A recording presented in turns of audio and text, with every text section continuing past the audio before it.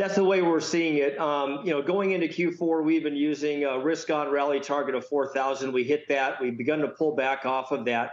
It was all predicated on the view that you'd see a peaking in rate expectations, which transpired into November. Now, the sell-off that we've been facing recently has been on the backdrop of rates ticking higher. As we go into the first part of next year, we continue of the view that we're going to be facing sort of a three-pronged headwind.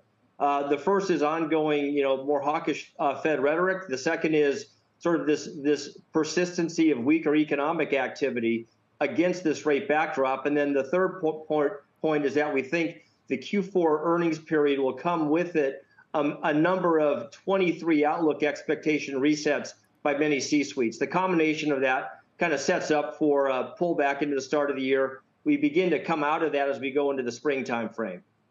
But the bottom line, and I want to make sure my viewers have heard us correctly here, 4,000 is your end of year target for the S&P 500. So we end up not doing all that much.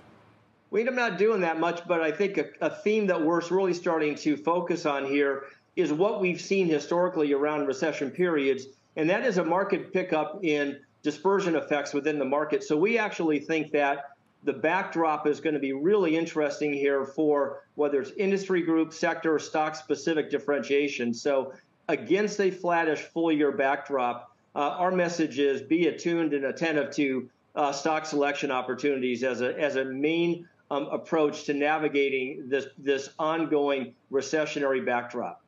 I have to say, as I look at your sector ideas, based on your overall sort of worldview, if you want to call it that, I'm kind of surprised that real estate is an area that you like.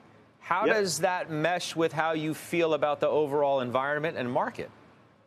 So we're playing sort of a barbell approach, as you can see here. Healthcare is sort of a ongoing defensive positioning. We've been on this sector all year. It's been a good call for us. We upgraded a couple of weeks ago these three other sectors, which include industrials and energy, which is going to be a little bit more of a risk on economic sensitive attribute. And then the real estate component, also historically a more defensively positioned sector. That's a function of the fundamentals that surround the sector. But what you really need for this sector, in our view, to kind of maintain some relative outperformance, is a little bit more confidence that we're looking at peaking rates, which we think is underway right now.